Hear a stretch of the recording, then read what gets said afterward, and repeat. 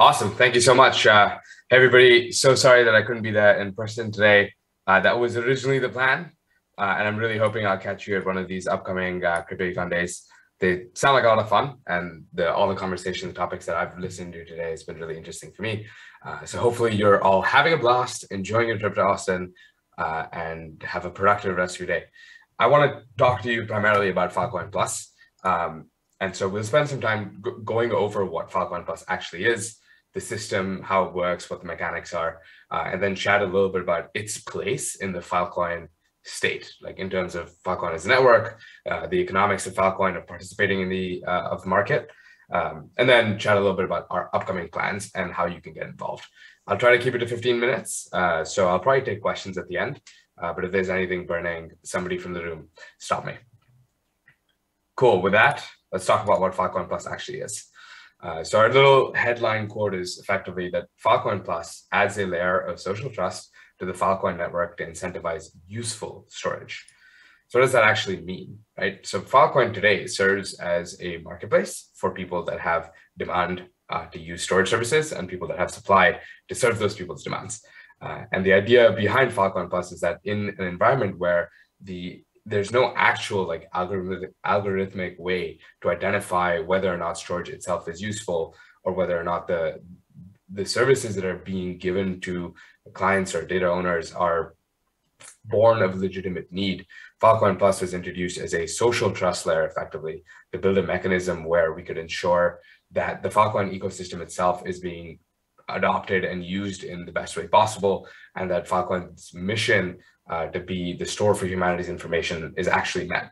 And so the idea is that we introduce a mechanism that provides some amount of leverage to clients where they effectively go through a KYC process or a trust building or verification process to be rewarded with the resources and leverage within the network to have favorable deal terms and deal making in the adoption of Filecoin as a technology, but then also ensuring that over time they have leverage in shaping how the Filecoin economy is actually built, how the services in the network are built, in an effort to build the most useful storage services possible. How does this actually work? Let's talk about it. So the core Filecoin Plus mechanism is based on this resource called DataCap, and I'll jump into that in a second. But as you can see here on the right, we've got a set of different stakeholders. We've got the governance community, we've got something called root key holders, we've got notaries, and then we've got clients or data owners, as well as storage providers. And the idea is that each of these stakeholders interact through the use of DataCap. And so I'm going to say a couple of things right now, and some of you that are not familiar with the system may be confused by them, and we'll dive into each of these spots and touch back on them towards the end. So hopefully it will start to make sense. But the idea, the core idea is effectively that we have the stakeholder role called notaries that allocate DataCap to data owners and clients who spend that DataCap in making deals for their data to be stored on the Filecoin network via storage providers. And storage providers receive a network subsidy to take those deals on. And the mechanism for that network subsidy is via something that we call quality adjusted power. So you probably heard the term power at this point. It's the relative supply that you're adding to the network. And the idea with quality adjustment is effectively that when you're serving the data of a client that is coming with DataCap, you get a 10x multiplier to that power. So you receive a 10x quality adjustment. So a 32 gigabit deal has raw power of 32 gigabytes, but with DataCap, that would be 320. And so that in return effectively acts as a multiple in the likelihood of a storage provider winning block rewards over time. And so it becomes a network-backed subsidy effectively for these storage providers to work with these clients and data owners to store their data on chain. So let's talk about what DataCap actually is. It's a novel, infinitely generated, infinite supply resource within the Filecoin network. Clients and data owners use DataCap to make these storage deals, as we talked about. It is a one-time use credit, which means that as you use it, it's consumed or it gets burnt, whatever term you want to use. But the idea is that like it's a balance effectively on each address on the network that decreases as it's used. And then storage providers that receive deals for which DataCap was used, those deals are marked on chain as verified deals, and verified deals receive a 10x quality adjustment. And I know we've got a bunch of tokenomics and crypto econ nerds in the room. And so what that also means is effectively For that, to satisfy the crypto economic design of the Filecoin network, these deals also have 10 times the collateral, but also result in 10 times the odds of block rewards for those storage providers. So how do these stakeholders actually come together for this Filecoin Plus system to work?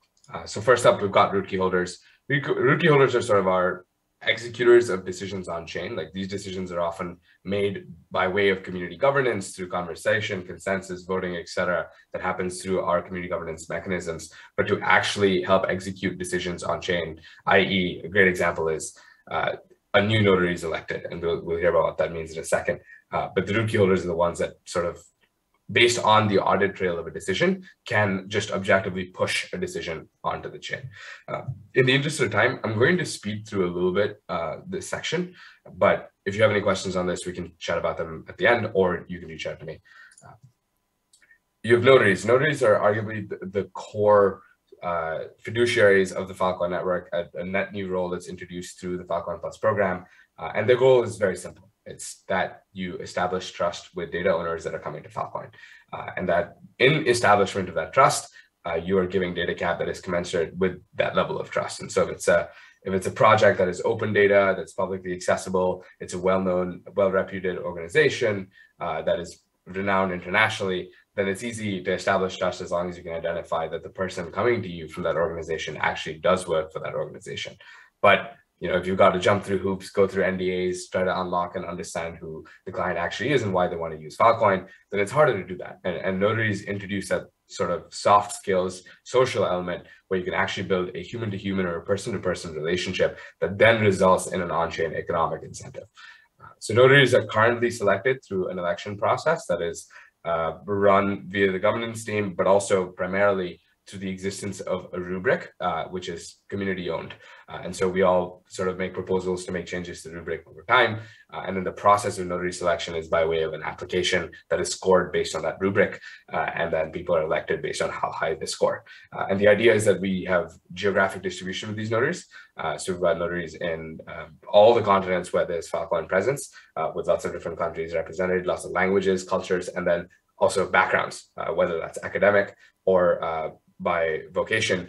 The idea that people understand business needs or understand how client needs may evolve based on the use cases that they're trying to unlock is super important. And so specializing in different types of industries like media or something might be useful for a notary when I'm trying to identify the legitimacy or build trust with data owners that are coming in from said industry. And then you've got, of course, the core of the market. We've got clients and storage providers, clients being the demand side of the marketplace, the data owners. Their aim is to be and establish that they are trustworthy in the system. And then you've got storage providers that are the other side, the supply side of the marketplace. And what they want to do is provide storage services to these clients and earn for it, whether that's through block rewards or through the actual transaction of Filecoin in offering of these services. And then last and absolutely not least, in our system, we've got the Filecoin Plus governance community, which includes all of these other categories of people we've talked about, as well as just in general, members of the community that are interested in shaping this program, as well as ensuring that Filecoin itself is living up to being the data store for humanity's most valuable information. And this now includes you. Gotcha. And so as a quick recap, notaries perform due diligence or KYC processes on data owners to verify them. And the process of verification is similar to establishing trust, or can be interpreted that way. And the goal is to identify real data owners that actually have valid data. Notaries then send data cap to these data owners' addresses on chain. And then these data owners or these clients are able to burn that data cap to make deals with providers on chain. So as providers make these verified deals, they get a quality adjustment to their power on chain, which results in more block rewards over time, and so better ROI for them. Hopefully that's starting to make sense. Let's chat about what that actually means in terms of where Filecoin's at today and the overall economics of the network. Hey, Deep, real quick time check. We got about 5 minutes left. Thank you. Cool. So data cap right now accounts, we've got a couple of dashboards you can check out. I can share links.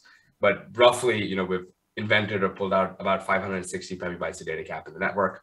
About 140 of that has been made available in addresses owned by clients or data owners, and a 98.5, so very, very close to hitting this major milestone of 100 petabytes of data cap being sealed in deals, has actually been locked into sectors and deals have been made. And so that's just under 1 exabyte of quality adjusted power. If you look at the network, that still represents a small percentage. We've got a long way to go, lots of work to do to get there, and a really exciting opportunity to continue unlocking the usefulness of Filecoin over time.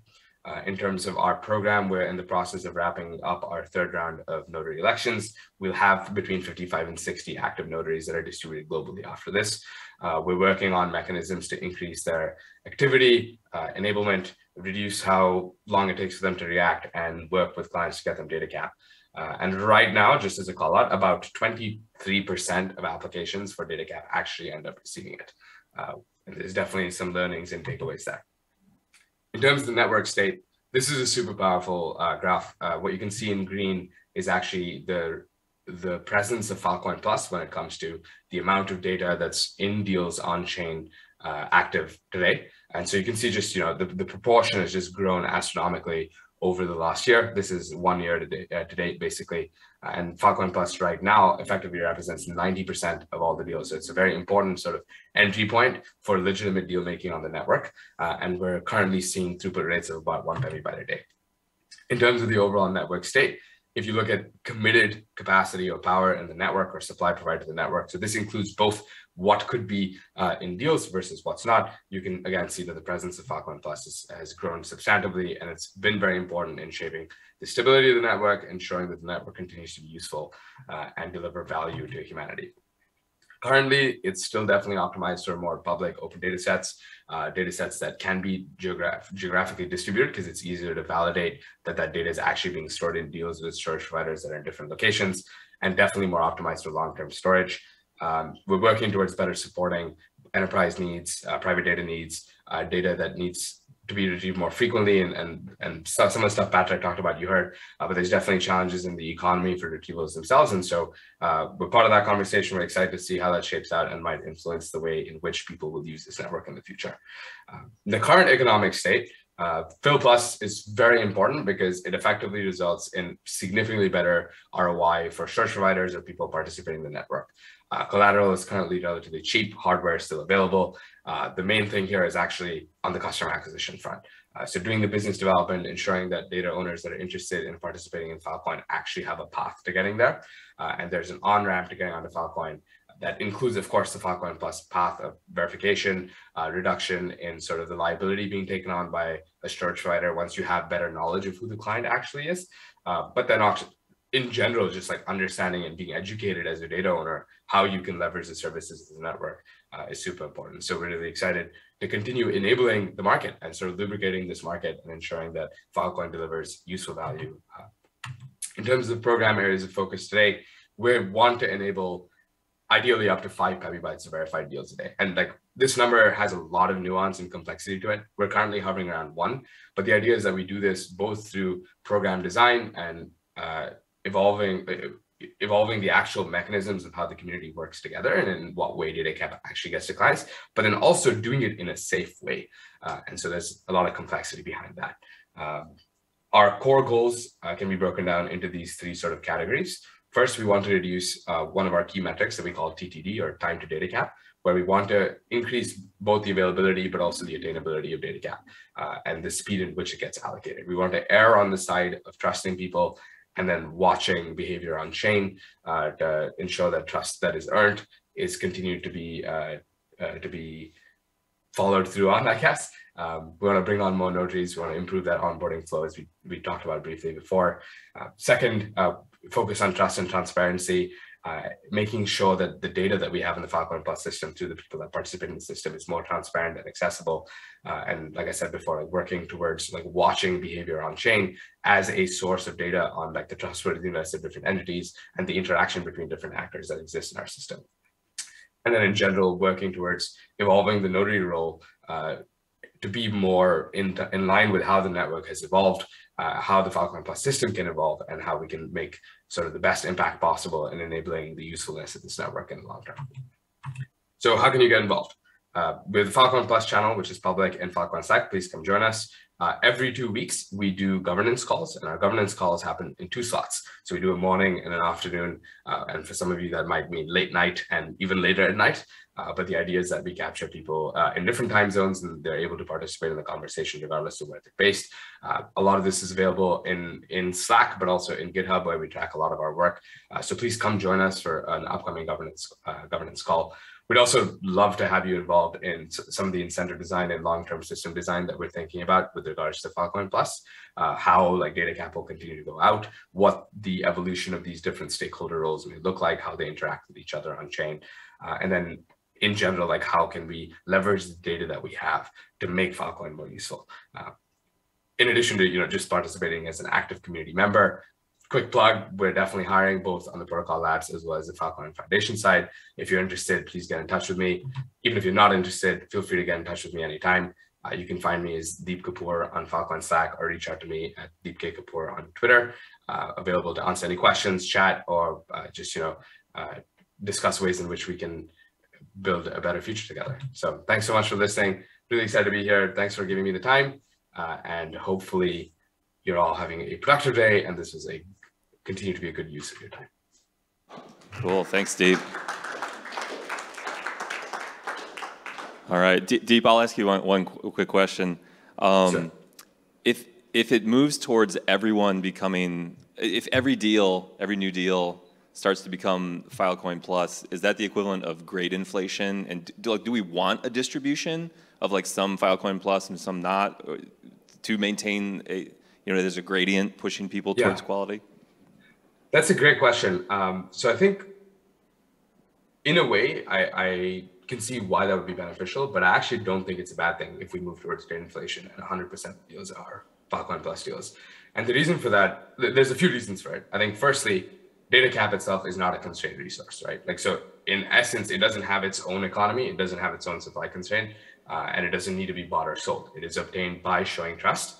And so you can create an opportunity for people to effectively obtain it by trading some amount of information about themselves, KYC about themselves. And the moment you realize that, it also then means we'll probably never reach a state where 100% of deals will be DataCap, because there will always be actors on the network that would rather operate in complete anonymity and leverage the services without going through that verification process, because it just doesn't make sense to them or their use case, or they're not comfortable with doing that. And so even if that were to happen, the thing that Filecoin Plus does is, on one hand, it gives leverage to somebody that has demand to say, hey, like, I want to store my data. A search writer would much rather store my data than not store it. So just, offer empty capacity or work with an unverified client. And so in that way, the quality of service that's offered to me will continue to increase over time. So search writers will theoretically invest more in building better services, because that is the way in which they can capture the best ROI for their investment, is serving the people that are Filecoin Plus deals. Second, it also offsets liability for a search writer. So when a client comes in a P2P anonymous distributed environment, they just look like an address on chain, right? So you get like here's an address, here's a CID, maybe the information's encrypted. You actually don't know what you're storing. But when somebody comes through Filecoin Plus, you have a public auditable track record of who they actually are, what they're hoping to do in the network, what they're hoping to achieve, what their data looks like, what the shape of it might be, what their long-term plans are. And so it reduces the risk and the liability on behalf of the search writer as well, who can then take a dependency on their expectations, their long-term services that they have to offer, and reduce the likelihood that they might be storing something illegal, because they actually have an understanding of who this client is and they can offer their services to them over a longer period of time. So regardless of whether or not DataCap itself becomes less valuable and less lucrative, which it will, as you're calling out, but that will happen anyway, because block rewards over time will go down. So the thing that I do see happening is that today, when deals are made with DataCap, those deals are often free. So data owners or clients often end up paying nothing, just offering like DataCap for their deals. I do expect that over time that will change. Like, these deals will start to cost money, because search writers have business models that require income. And in general, the Filecoin network was designed for their income to shift from just being block reward oriented to being deal income based oriented over time. But I don't actually see a reason for DataCap itself not to be desirable for both sides of the marketplace. Great. That makes sense. Thank you.